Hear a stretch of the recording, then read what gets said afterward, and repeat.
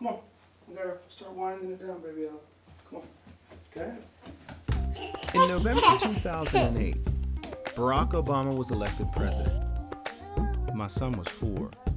I remember taking him to a bookstore and seeing a whole shelf lined with newspapers and magazines, all of which had Obama's face on them. I looked down at my son and I said, "Look, son, he looks like you." It occurred to me at that moment that there would come a day when my son wouldn't be able to remember having a president that didn't look like him. And sure enough, at age 12, he had seen 8 years of a world in which the President of the United States looked a little bit like him. And that's a stark contrast from me at 12. When I was 12, my friends and I would sneak onto the stage after assemblies at school and pretend to address the audience as the first black president. We would duck and dodge the bullets that we assumed would be flying at our faces. It was our running joke, but it was rooted in our fundamental belief that America simply couldn't handle a black president. And then, on January 20th, 2009, Barack Obama made it so that my son's reality would be completely different than mine. He would get to live in a reality in which there was no doubt that he could be the President of the United States of America if he was willing to put in the work to do so.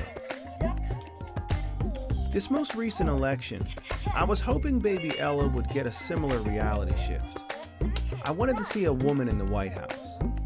I want baby Ella to live in a world in which she knows beyond a shadow of a doubt that she can be whatever she wants to be. Having a woman in the White House is a powerful image. Because of what I do for a living, I'm keenly aware of the impact that image could have. I've had people ask me if I really voted for Obama simply because he was black.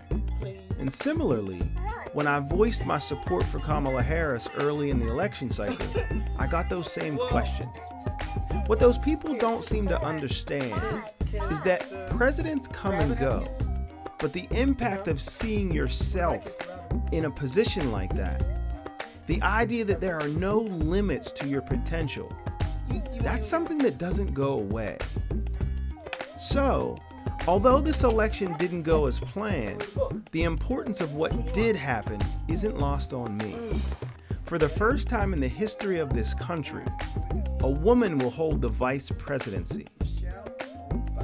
And as if that wasn't cool enough, she's a woman of color.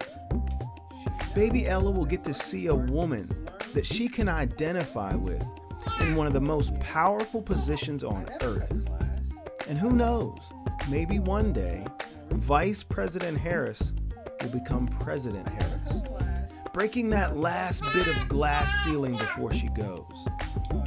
If not, if it just so happens that baby Ella grows up without having that Obama experience that young Ruben had, don't worry. I have every confidence that baby Ella will break that glass all by herself. But if Vice President Harris does end up on a presidential ticket in 4 or 8 years, and someone asks the question, will you really vote for her simply because she's a woman of color? Let me be clear. Yes, I absolutely will.